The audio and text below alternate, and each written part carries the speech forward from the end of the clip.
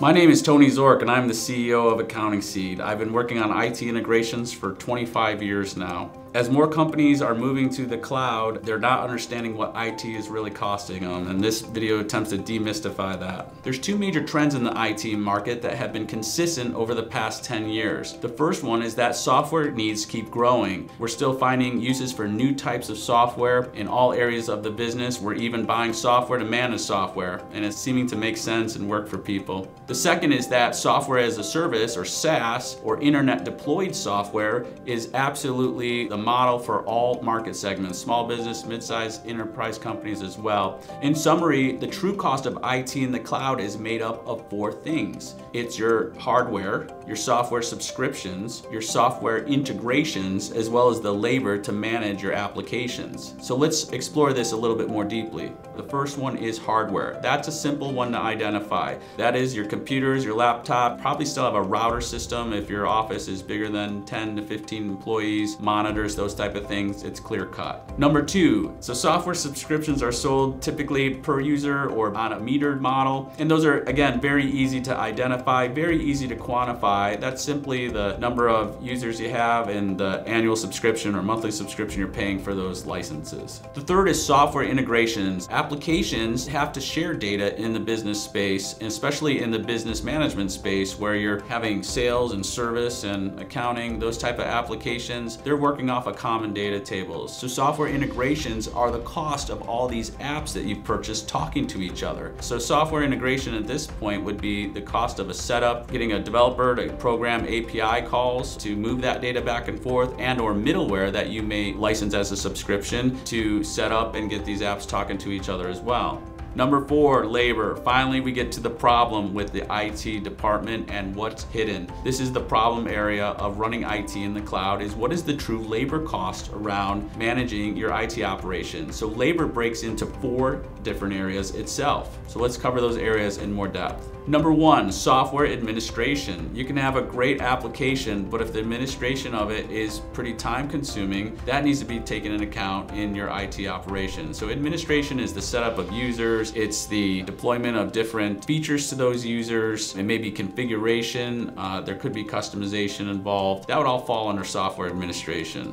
Number two is software integration maintenance. This is where you have a pre-established software integration that you need to maintain. Anytime you do a configuration in one system that's integrated to another, it's often that those integrations will break and those need to be maintained. You can spend hours and hours trying to figure that out. It can be a really big problem for companies and extremely time consuming. Number three is manual integration. This is when you don't have an integration set up between two systems and you do need them to share data. This happens all the time, especially as the proliferation of apps keeps growing. You'd be surprised how many companies are manually updating one system from another on a monthly or even a quarterly basis. It's a ton of work to do manual integration. It's not a long-term solution, but it is a big cost that companies are enduring right now. The fourth is data reconciliation, and this is often the most painful and, again, big time drain for companies that goes undocumented, uncharted. Data reconciliation is when an integration breaks or is unreliable and you have to reconcile the data from one system to another. So there's no other way to do this other than run a report out of one system and compare it to the results of another system. You can write code to do this, but then you're kind of writing code to maintain more code and it gets to be a mess. So there's no easy way, just what comes when you have a lot of fragmented apps and they need to share a lot of data. Data reconciliation is a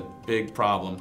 So what can you do to better manage your IT costs in your organization? There's 5 things that you can do. Number one, you can eliminate integrations altogether. You can run multiple applications on a single platform like Salesforce.com. You can consolidate your sales, your service, your operations, and your accounting all on a single platform. Since there are no integrations between those applications, all this labor goes away. Number two is to identify and document integrations if they're unavoidable. The more you can understand what integrations you have and document the use of them, the better off you're going to be. Number three, keep current with your apps. Read the release notes, stay up on the changes, test those integrations. Most software companies will allow for a testing time before they deploy a new release to you. That's a good time to get in there, test the integration, make sure it's working with the new changes in that software.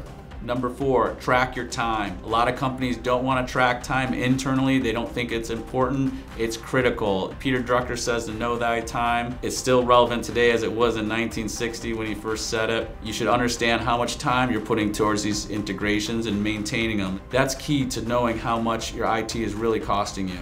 Number 5 is audit your data regularly. Most companies don't take advantage of this tactic because there is an investment for you to do this. It's some upfront work, but it's like going to the doctor and getting that physical ahead of time to see if there's any problems. It's a great practice, and if you're regularly auditing your data, problems are gonna flush out ahead of time. You can put them on your schedule to fix, and you're gonna be in a much better situation.